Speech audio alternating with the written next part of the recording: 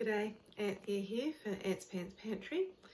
Today I'm going to make the Thermomix omelette, and if you're anything like me, the first time I saw it in the book I thought, why would anyone make an omelette in a Thermomix? As a new consultant, the other consultants were quick to say, look, the Thermomix is invented in Europe, and in Europe they can have very small kitchens. They may not even have cooktops and ovens. They may be expected to eat out. So the Thermomix is all they really have to cook in, and it's a way of having eggs, an omelette. It's a lovely meal. And someone also said that people who like camping tend to take their Thermomix with them because it saves carrying gas bottles and all that other paraphernalia.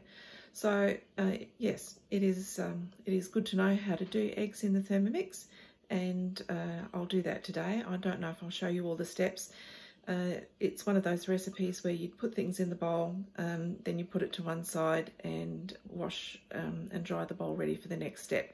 So there's lots of steps, lots of ingredients, and that's probably why I've left it until now to try it. But I'll do it and I'll let you know what I think and show you the result, okay?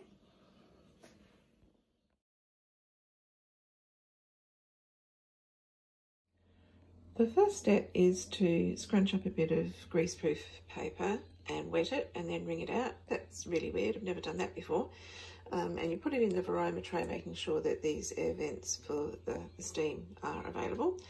And then you put 6 eggs into the Thermomix. If you're like me, putting them into the measuring cup first in case you have to fish out any bits of eggshell is always a good idea. Ready to beat them up and put them in, lay them in the varoma tray while we do the other steps.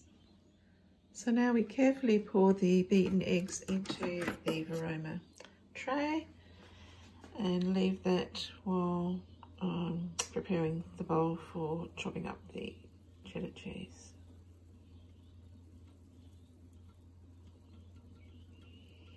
That was 6 seconds on speed 5, so very quick.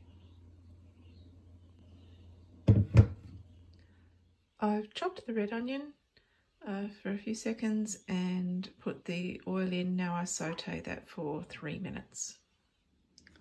Now we add the ham and chop it, and then it'll be the cherry tomatoes and mushrooms that I've got prepared, and saute it for a bit longer.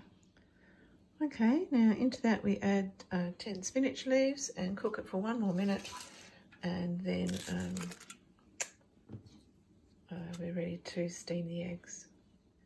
I've put that mixture aside to keep warm, just on one in that saucepan, and I don't have to clean the bowl this time because the water that's in there is for steaming the eggs. So the next part is to do that and then assemble it.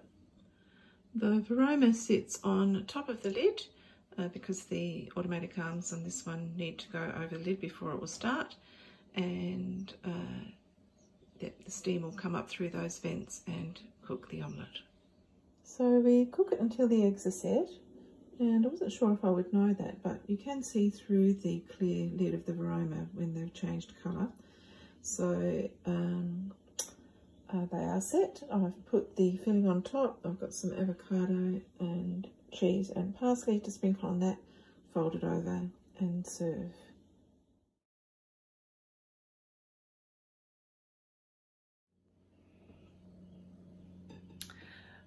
Those quantities are for 2 people, so I'm going to try it. It is lovely. I don't know that I would make it that way again, but it is really, really nice. So that's how you make omelette in the Thermomix.